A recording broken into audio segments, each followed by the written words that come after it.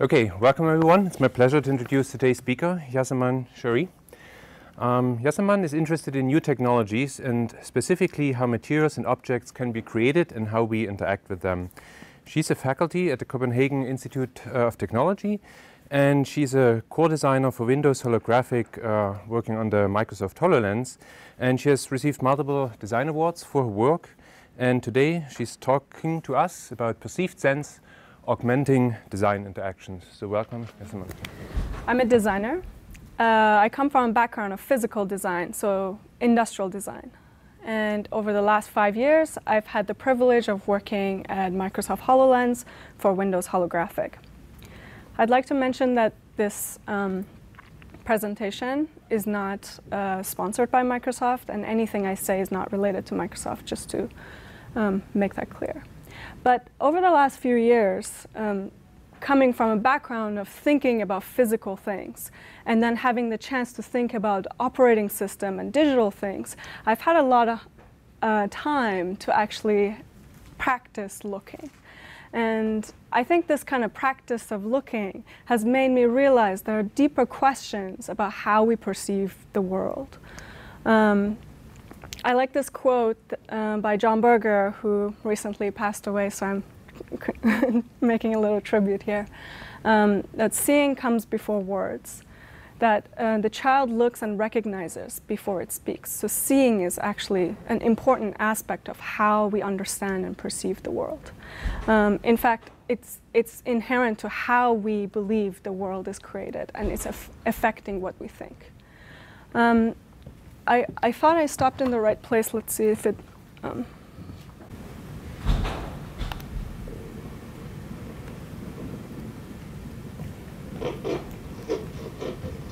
This is the first of 4 programs in which I want to question some of the assumptions usually made about the tradition of European painting.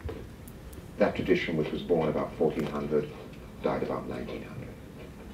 Tonight, it isn't so much the paintings themselves which I want to consider, as the way we now see them, now in the second half of the 20th century. Because we see these paintings as nobody saw them before. If we discover why this is so, we shall also discover something about ourselves and the situation in which we are living. I tried to skip this part, but we get to experience it together.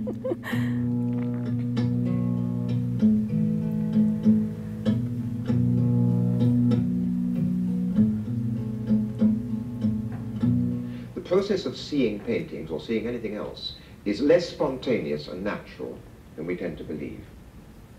A large part of seeing depends upon habit and convention. All the paintings of the tradition used the convention of perspective, which is unique to European art. Now, perspective centers everything on the eye of the beholder. It is like a beam from a lighthouse, only instead of light traveling outwards, appearances travel in. And our tradition of art called those appearances reality. So I really like that quote because he talks about how the way we see the world affects of how we perceive reality. Now, I'm sure that you're familiar with all the new technologies are rapidly coming out with artificial intelligence, with how we augmented reality, virtual reality, and all sorts of new kinds of technology that let us perceive the world in a different way and affect the way we see. I won't go through them, it's not necessary, but I encourage you to follow the technologies that are rapidly affecting our world. So, as I said, I've been thinking a lot about how we perceive the world, and in the last 5 years, I've been working in the augmented reality space, which meant that I had to think about what is augmentation. And it seems that it's very similar, or at least related, to how we think of simulations. So I want to kind of talk about that a little bit. If we think of a flower, we could think of the flower having certain kinds of properties, like it might be living, or it might be growing. But this we also call a flower. it's a plastic flower, right? It's mass manufactured. There's probably a dye that creates that flower, but we call it a flower because there are certain properties that remind us of, maybe it's the shape, maybe it's the way that it looks, of what a flower is. So in some sense, that's like a simulation of a flower. Artists for a long time have been simulating ways that we perceive our space and light. For a long time, Italian artists and European artists have been painting the sky of chapels to make it seem like it's an infinite sky. But also, there are new artists playing around with light, trying to create artificial light. So this is actually an artificial light, but we perceive it as something that looks like real light. But we also simulate spaces and simulate actions too. This is Biosphere 2. We're in Biosphere 1, which is Earth. And so they called it Biosphere 2. It's kind of like a failed project from the 70s in Arizona, in Tucson. And I had the privilege of visiting it. But essentially, they tried to build the ecosystems of Earth and replicate it in the first closed system inside this geodesic dome. And it's really interesting because they try to simulate the processes of life. And so in some senses, it's not just the physical qualities, but also the processes that humans have been trying to always simulate and understand. Of course, these all have different kinds of purposes, right? Like the flower you might put as decoration in your house, but this obviously isn't a kind of decoration. It's more for research and other reasons. So when I look at the history of computing and simulation, of course, simulation has a longer history than this, but I come to, as we may think, an article written by Vannevar Bush in 1945. I believe it's in The Atlantic, but I encourage you to read it. But he talks, about all these new kinds of technologies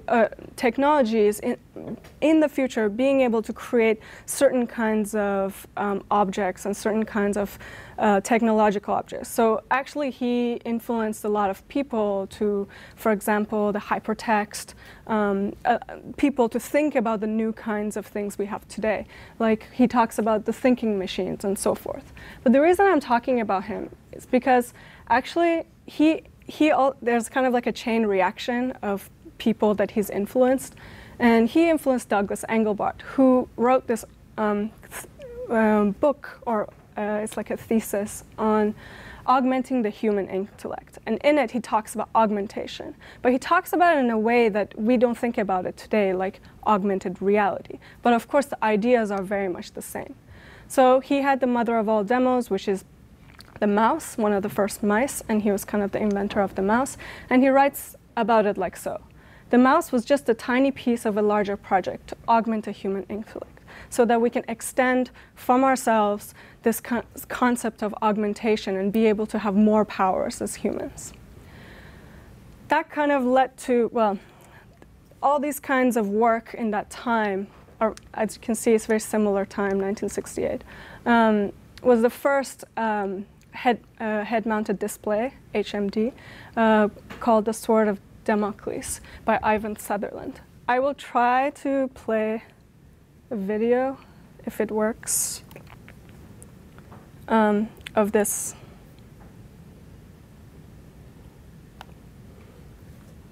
So this is Ivan Sutherland in 1968.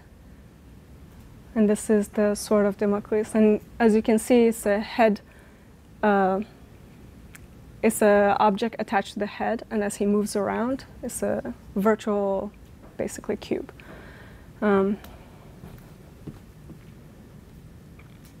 And so, if we go back here. So, of course, all these thinkers have been contributing to the field of augmented reality, head-mounted display, and being able to perceive the world through a new kind of layer that we can put on top of our eyes. And Jaron Lanier, who's also a Microsoft employee, who's doing research, has been doing research in virtual reality and coined the term virtual reality, has done all sorts of experiments, including the nuclear flexibility, which is kind of like if you had a third arm, what it might be like. So there's lots of people doing these kinds of projects. There's Jeremy Bailenson, who was here, I believe, earlier, and others who are kind of looking at this space. So this has been around for a really long time, these kinds of thinking, right? And artists have been exploring what it might be like to add to our vision or to augment our vision. And perception is something that comes, you know, very naturally with this kind of thinking. So I really like this project. It's by Mel Slater in Barcelona, and he does this project where they put on a virtual reality headset, and the person sits in front of someone that appears to look like Sigmund Freud. And it's kind of a psychology experiment where the patient who has the headset on tells Freud his problems and his worries. And then with some form of input, like a click of a button, it switches the point of view from the patient to Sigmund Freud. And now the person who's perceiving the space is actually Sigmund Freud looking back at the person who was just a minute ago telling him his problems. And now it's his turn, even though it's himself, has to tell himself back and console himself about his own problems. So, and this is not something that came with virtual reality. It's actually existed before in psychology. And for example, people would put a chair, and you would sit in the chair, and then you would put another chair in front of you. So there would be two chairs. One is empty, one is someone. And so they say their own problems and imagine that a therapist is sitting in front of them. And simply, once they're done, by the act of getting up and moving and sitting down on the other chair, they play a different role of, say, Sigmund Freud or some psychologist. And so they try to console themselves. So we've been augmenting and perceiving the world and having this ability to imagine and shift our way of thinking for a long time. And now that we can do it with vision, it's definitely something that it's going to affect how we perceive. As you can see, he's kind of looking back at himself here. We've also done experiments around how we perceive our own body. Of course, there are lots of people here in Stanford doing it. And so you can see that one of the hands is this woman's hand, and the other hand is actually a simulated hand. And when they touch the simulated hand, she can actually not see her own hand. She can only see the simulated hand, which I think is made of plastic or something like that. When they touch the simulated hand, simply by seeing it, she feels like it's her own hands. So you can see that the senses are playing tricks on her mind too. So there's a lot of senses connected to one another. It's not just touch, it's also vision, and there's kind of like a play there here.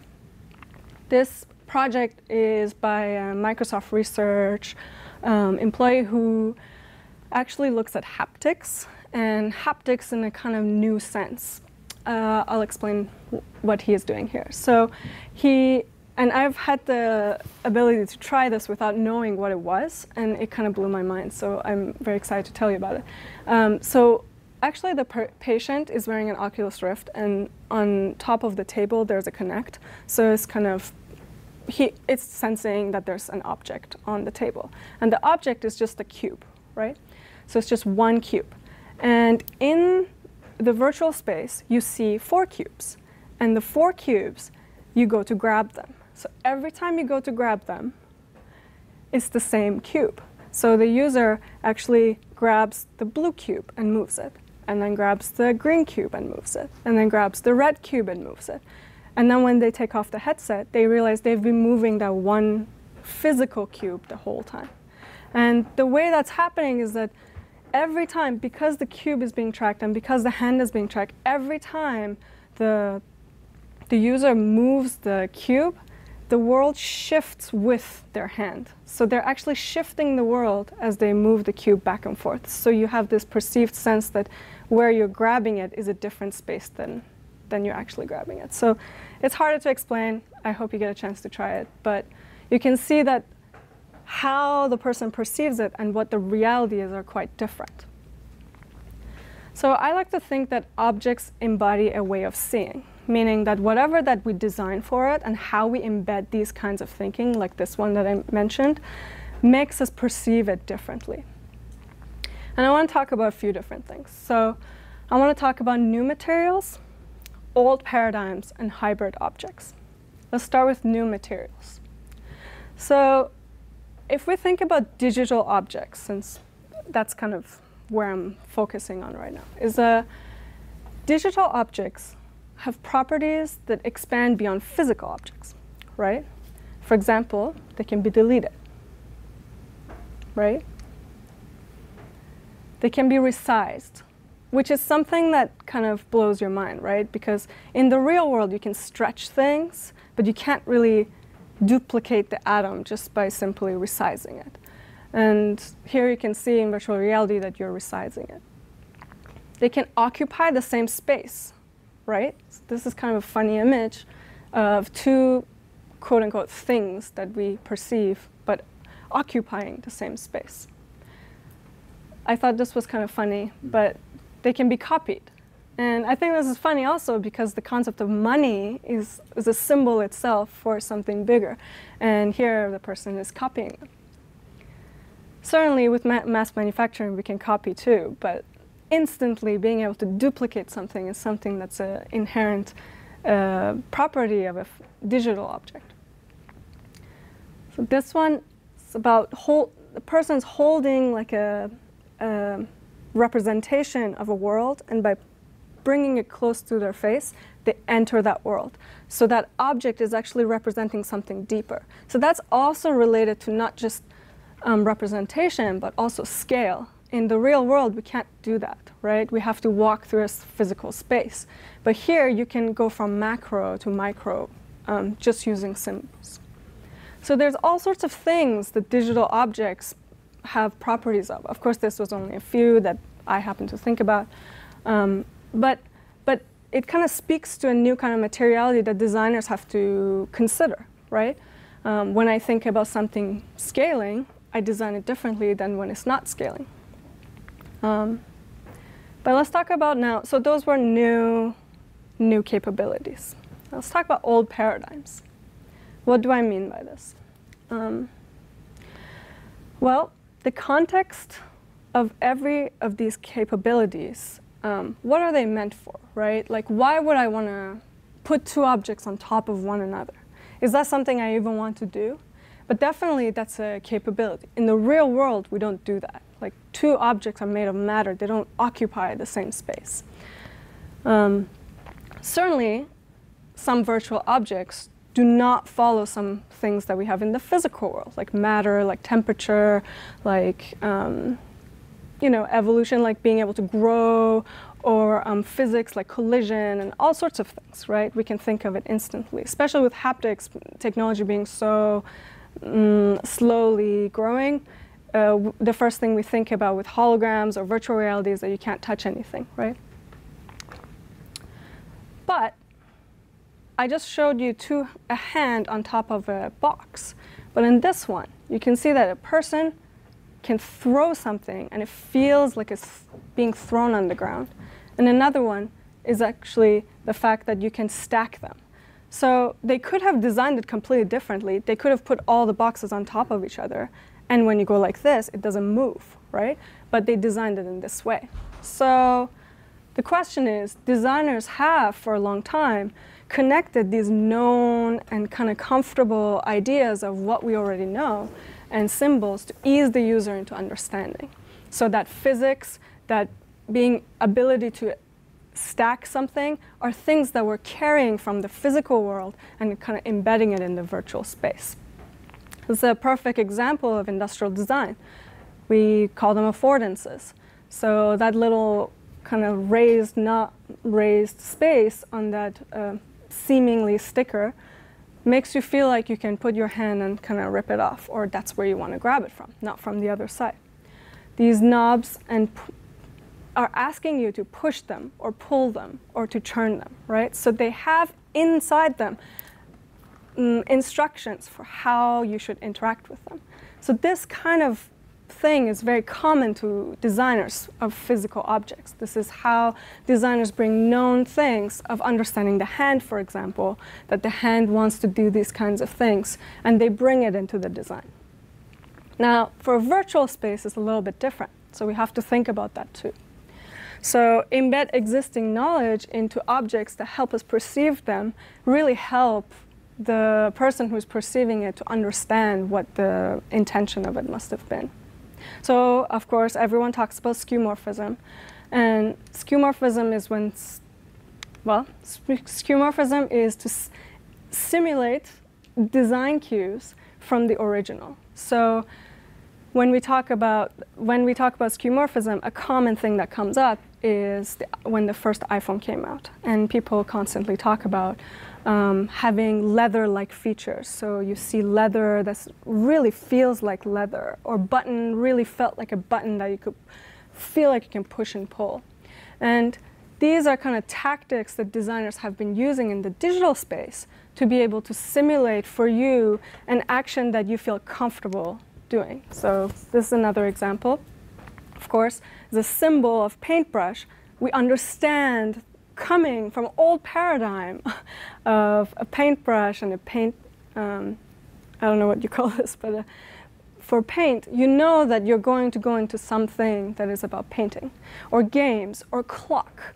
These are kind of the beginnings of what we call the desktop metaphor. The desktop itself comes from a metaphor of real world. And so, of course, in my work, I had to rethink all that because it's no longer a flat screen of a desktop. It's a virtual space that's within your space. So these kinds of thinking really came in handy when you're trying to transition the user into something new. So if these are old paradigms, how do we think about these kinds of new objects that are virtual, have new capabilities? Can we leverage these old paradigms? Should we leverage them? Well, these hybrid objects, in some ways, designers have the choice. So in some ways, they have a tool built. The box that I showed you where you can stack it, you can choose, depending on the context, that you can stack it or not stack it. So why would a designer want to do each one is kind of part of their tool belt of being able to do something. So it becomes more of a question. Should an object be able to be duplicable or not? Should an object be scalable or not? For what reason? Should an object have mass or not? Should it exist in the same space of another object? Should it be deleted, and so forth? OK, up until this point, I've talked about pretty standard ideas of design, where designers think about formal aspects and kind of more aesthetic aspects that affect usability, what we call user experience. So in order for me to have a sense and assurance that I can actually click on that paintbrush and go into a paintbrush app as opposed to, let's say, I don't know, a clock app, it just makes me feel more reassured. But I believe that we're entering a new kind of era of moral objects, or moral world, which is part of the design experience, and of course, everyone else who is building the experiences with us. So I'd like to do a simple experiment. Imagine that there's an object. Imagine that this object is a tree. Where do you perceive this object? Is it here? Is it over there? Is it in your hand? Is it on the roof, on your phone? Is it somewhere else, like in Paris? Where is it? How would you represent it, right? Is it just the sound of leaves? Maybe it's not visual at all. Can you smell it? What does it smell like? Does it smell like pine? If there are leaves, what do they feel like? Are they spiky or are they soft, right? Is it plastic? What is it made of? What are the properties of this? What is it like visually? If I showed you these three trees, obviously each one has a different connotation and a different history that comes with it. If you look at the one on the right, it definitely does not look very welcoming. It might even look scary. The one on the left might remind you of Christmas, holidays, festivity. The one in the middle might remind you of Oriental space, or it might make you feel like Zen garden or something like that, right? What size is it? So imagine the same ones. Now imagine it a tiny thing. So that scary one, if it was this tiny, it kind of looks cute. It doesn't look scary. But imagine if the Christmas tree, that's kind of festive, if it was giant and you couldn't even get yourself out of it, it would be much more scary. So depending on how you design the size and the shape, it really changes your perception of how you see it. So you can see that as I ask these questions, we're kind of shaping the tree's identity. Is it pine? Is it soft? Is it scary? Is it big? Is it small? So all these identities make us judge that experience and perceive it. But as I mentioned, these are all details, formal details, and aesthetic qualities that as designers, we've just kind of always been trained to think about. Now I want to continue this experiment to another side. So imagine that someone else can see it. Now that same tree that you've been thinking about, imagine one other person can see it. Or maybe this whole group can see it. Who should and who should not see it? Maybe only me and Ingmar see it, but no one else sees it. Who owns it? Do I own it? Or maybe everyone owns it? If someone cannot, then what do they see instead? So if I can't see it, what do I see, right? Do I see anything? Maybe I see nothing. So as you can see that when I ask these kinds of questions, they're not they're not aesthetic and they're not formal details of the identity of the tree, but they're also about the social interactions that we have with one another. So what is citizenship? What is a human right? Maybe it's everyone's right to be able to see that. Maybe it's actually just the teacher's right to see it. So these are kind of like class systems and privacy and human rights, ownership, citizenship. These are kind of questions that come into play. Now, as a designer, I have to think about this, right? So you imagine what my background is and what 4 other designers' background might be. We might have difference of opinion over something that seems so moral. So the interpretation of the symbol that I just spoke about is dependent on the context of the object, right? Now, let's scratch the tree and go back to something different, like a clock, right? So a clock is a symbol, the symbol for time. It's a little bit tricky one because it's time. Consider the same object was now a clock. So it's 10 o'clock. Well, 10 o'clock could be morning, afternoon, or it could be evening, right? Well, in the way that we perceive 10. Some other people say 22, which helps actually that differentiation. But this feels a lot different than this, right? But it looks the same. If you see 2 clocks, you might think if you see them at the same time, you might think, well, maybe one is representing a certain geographical space, whereas the other one a different geographical space. Maybe one is New York, one is Paris, right? But now imagine that I showed one of you 10, and then I showed the other one 3. But you're both in the same space at the same time. What kind of differences of interaction would that create for you? Would that just create confusion? I don't know. Maybe that's how we can manipulate. But you can see that the object itself can be embedded with this kind of intelligence, that it can choose the viewer and change itself based on the viewer.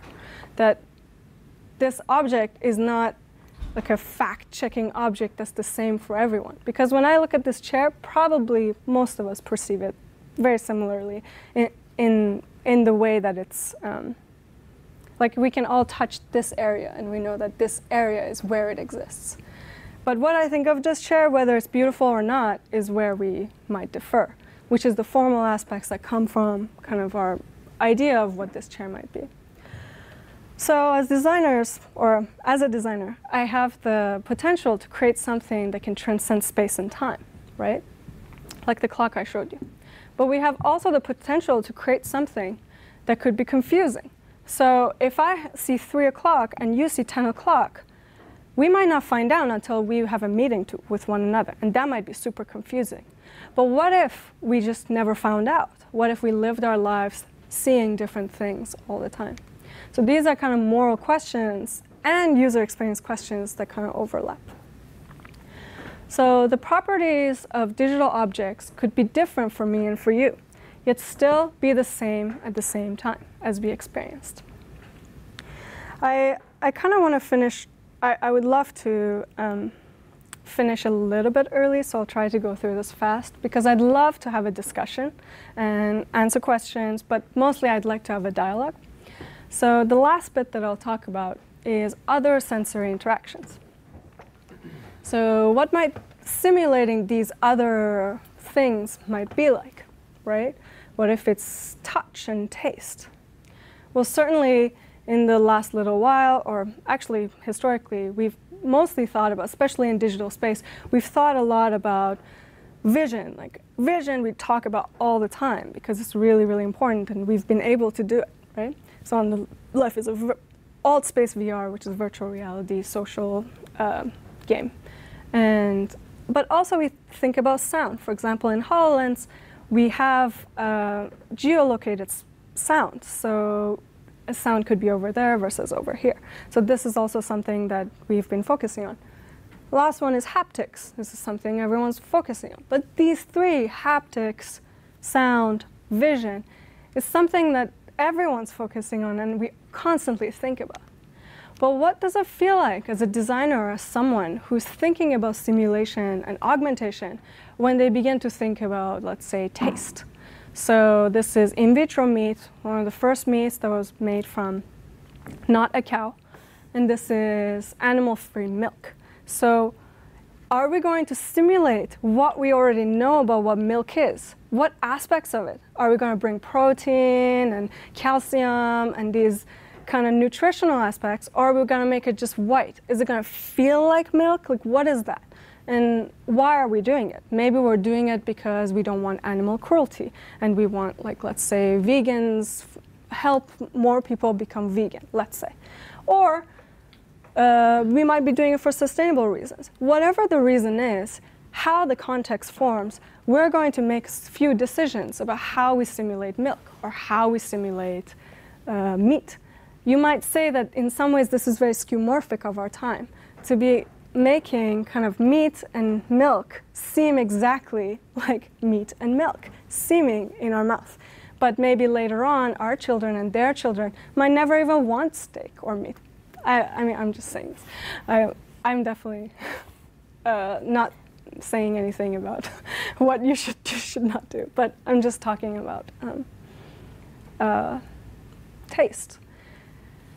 Another one is smell. This is Ginkgo Bioworks, a company in Boston. And one of their projects is to think about growing from bacteria and from microorganisms smell. So they're actually simulating different kinds of smell that might be like rose or jasmine or something that we already know. Well, of course, perfumers or artists might think, well, what kind of new smells might we be able to create? But as you can see, the first thing that we do is to go back to what we already know, the old paradigms of rose, jasmine, what we know. So it's interesting to see that these are new kinds of sensory experiences that we're designing for. Coming back to this. I'll finish up by talking a little bit about a course that I teach and workshops I do around the world with thinking about these 5 senses. So when I've done in the past, one of the examples have been to think about 3 different aspects of these senses. So discovery. Discovery might be something more like collective or broadcasting or community, being able to kind of serendipity, research or search. Sharing is quite different, where it's more about collective, it's about us being together, being able to communicate. Personal is much more about privacy, exclusivity, and the self, secrets. And so I give these contexts to the students and to the people who I work with. And I bring all sorts of objects. And so in Copenhagen, we've had all sorts of objects that the students can play around with. And one of the groups actually made seeing themselves in third perspective. So everything that they made, seeing, smelling, tasting, touching, it was always about the third perspective. So because we always see each other in the first perspective. So this is kind of a project that they made, that they had like a camera in the back of their head. Very, very, like they made this in a day. so it's very crude prototypes just to get a sense for what it felt like. And of course no one wants to wear this, but they put on a virtual headset and they could see themselves. And so that was really interesting. Another experiment that we did was, you might do it with yourselves, I'm sure you won't, but consider it. You might know each other by name and by the way you look. But I asked the students who have been together for the last, let's say, year, I asked them to sit in front of one another and hold each other's hands, and one group did not know the other group, and asked them to try to guess who the other person is. And some people could and some people couldn't. So probably most of us haven't shaken hands or know what each other's hands might feel like. So that's an aspect of perceiving touch that we don't know. But I might even give you different materials and you might know that one is metal because it's cold or because whatever, and the other one is not. So digital objects the same. We have to think about it in those ways. So this was kind of funny. I was trying to touch, and she kept on calling him a girl, and he was like, I'm not a girl. But we also did projects with smell and taste together, so removing the sense of smell while eating something. And certainly the students could not necessarily taste certain things, like mint did not taste like anything when they removed the smell. So the absence or the addition of different senses created different kind of experience for the designers. And then some of them wrote down their ideas of what those smells might be. So we gave them different smells and so forth. And we also gave them objects that they could experience. Of course, not all of this is very low tech because it was a very quick workshop. One of the experiences was to give them objects that allow them to hear different things. So one of them was a stethoscope. And so they went around the room and tried to kind of hear other people or hear like objects within the room. And so that's a kind of filter to the world. You can already see that, for example, Oculus Rift has APIs for changing voice. And so you can actually bring that into Unity, well, which is a game engine, and you can design different voices for characters that you design. So sound actually becomes a really important way to communicate something in that world as well. This is another project someone did, and they envisioned having a haptic glove that they could read a book, and as they went over a haptic experience, like here's a warm ocean waves, that they could feel it in their hands, so that just by haptic they could read the story but sometimes feel that sensation. And these are kind of more poetic experiments with the designers, but thinking about the different senses made them be able to connect the senses that they don't normally connect. So I'd like to finish by saying that how we represent the world is how we perceive it, but also vice versa, is that how we perceive the world is how we represent it, because how I perceive it, like the questions I asked you about morality, is how I would want to present it. I might say, I should own everything in this room, and you cannot access it. Or say, everyone can access. So thank you, that's it.